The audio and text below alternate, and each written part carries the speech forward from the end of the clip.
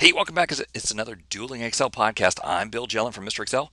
We're joined by Mike Gervin from excelisfun. This is episode 106, equal lookup versus at lookup. Hey, this is a remnant from VLOOKUP week. If you remember, I showed VisiCalc, and that actually prompted an email from Dan Bricklin. Dan Bricklin, the inventor or co-inventor of VisiCalc. And I then copied Mike Gervin in on my reply, and in that reply, I complained because I always complain that equal lookup, the Excel version of lookup, is ambiguous. And here's what I'm talking about. So we have California. I need to look up California in this list over here. So we do equal lookup, look up California. Within this list, I'm using the array version, and that's it. I don't get to specify comma to comma false because lookup is always the true version, and lookup always returns the the last column in the range. Well, always. I don't even get to specify V to specify that the table is vertical. Excel just figures that out from the shape of the table. And that means that lookup can also do the equivalent of HLOOKUP, at least the true version of HLOOKUP. So it can look up that table, and it just decides on the shape of the table whether it's horizontal or vertical. Well, that's kind of a cool trick, but what happens when the table is square? That's when it's ambiguous.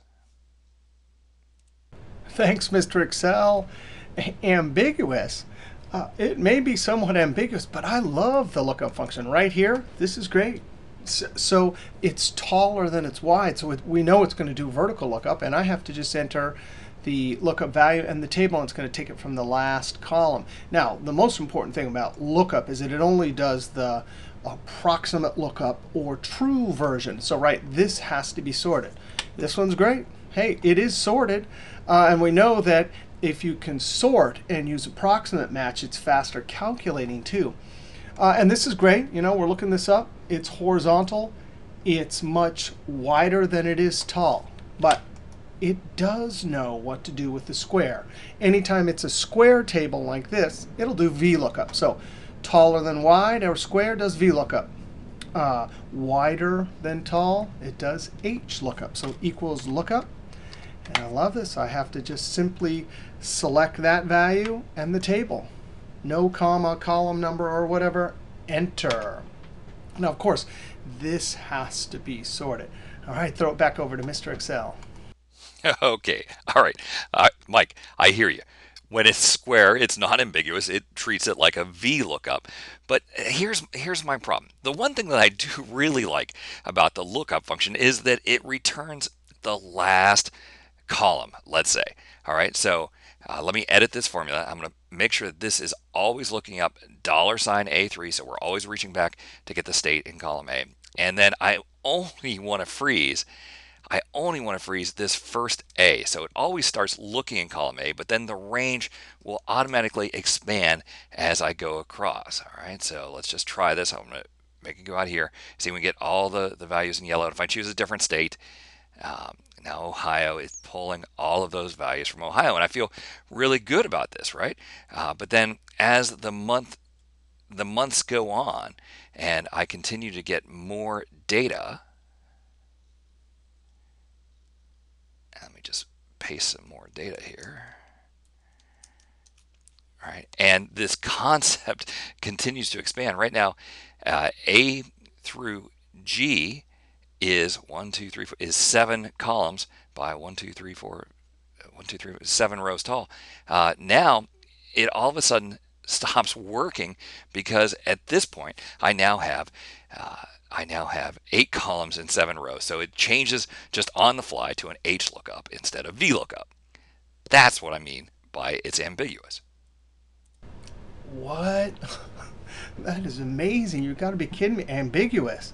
I can think of a lot worse words than ambiguous to describe that. So lookup, when you have an expandable range, once you get past the H, it just flat out switches over. Now, I've never seen that before. I guess what it means is lookup has lots of great uses, but don't use it with an expandable range because, yeah, it'll switch right over. You know, we can use the lookup function to do this. We'll just use not the array version, lookup array. Not that we're not going to use this array. We'll use the lookup vector and the result vector, right? So the lookup vector, F4 to lock that, comma, and the result vector, we'll leave it as a relative cell reference. And then copy it over. I love it. Look at that. All the way across, that little purple range is moving. But yeah, ambiguous and lots of other words. All right, I'm going to throw it back over to Mr. Excel. But Mike, see, now I have newfound respect for VisiCalc, which invented lookup. I mean, actually, back in the days of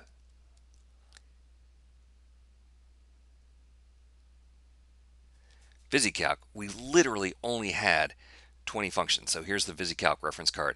We had sum, min, max, count, average, net present value, and then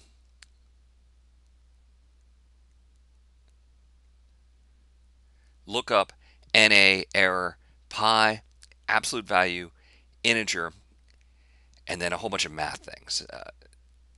EXP, square root, ln, natural log, log 10, sine, arcsine, cosine, arccosine, tan, and arctangent were the only functions, only 20 functions. So lookup was one of these original functions. And Dan Bricklin mentioned that Bob Frankston wanted lookup in there so that way he could do his 1978 tax return. So here I have the 1978 tax rate schedules. Remarkably, all this stuff is online. And I set up a VisiCalc spreadsheet that would let me do this. Now, there were three elements. It was you owed a certain tax plus a percentage of the amount over the previous rate.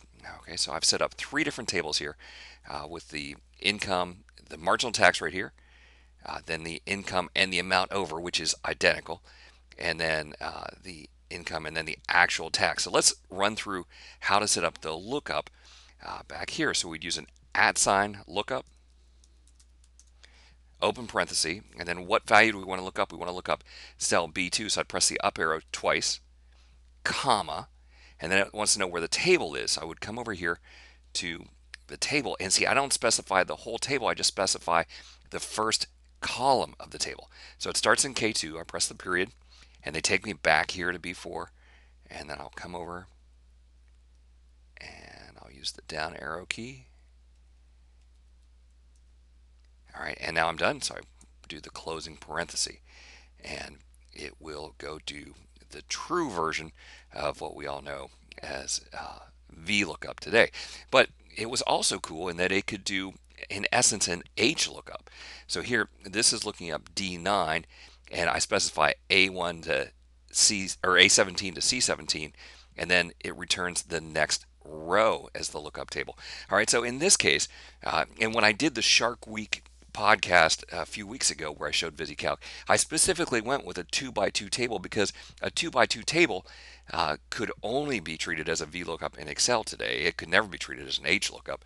But because Dan Bricklin and Bob Frankston specified only the leftmost column or the top row, only that vector as the table, it was obvious then it was not ambiguous whether it was in essence a vertical or horizontal.